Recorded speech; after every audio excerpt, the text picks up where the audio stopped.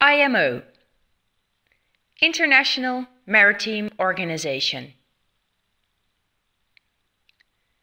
When you receive instructions to carry limited amounts of dangerous goods, you will need to label the trailer already at the loading place or at the harbor. When doing so, the following rules should be taken into account.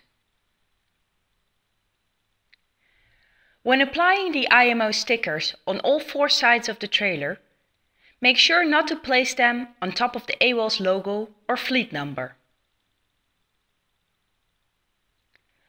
Look for an empty spot for placing the IMO sticker instead. In order to prevent the sticker from falling off, make sure to clean the surface with an old towel or tissue.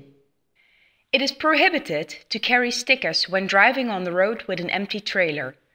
Therefore, you must remove the stickers as well as possible when you couple the trailer at the terminal. Collecting a trailer with IMO stickers from the harbor.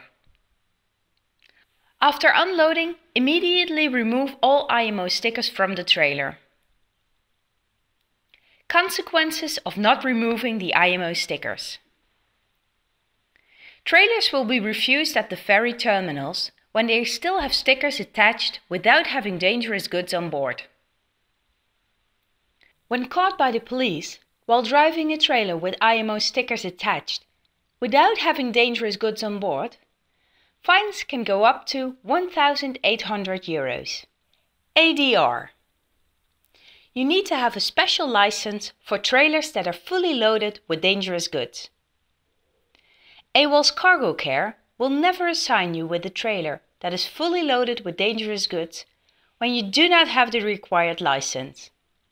This means that you are not allowed to drive with opened orange ADR signs. Also, never use ADR shield plates in combination with waste loads. Inappropriate use of ADR shield plates can be fined up to €1,800. In case the ADR sign lock is broken, please inform planning at daytime so that you can go to a truck repair shop. Otherwise, use a piece of duct tape as a makeshift. Carrying ADR shields is only allowed when you own a personal ADR license and have an ADR kit on board of the truck.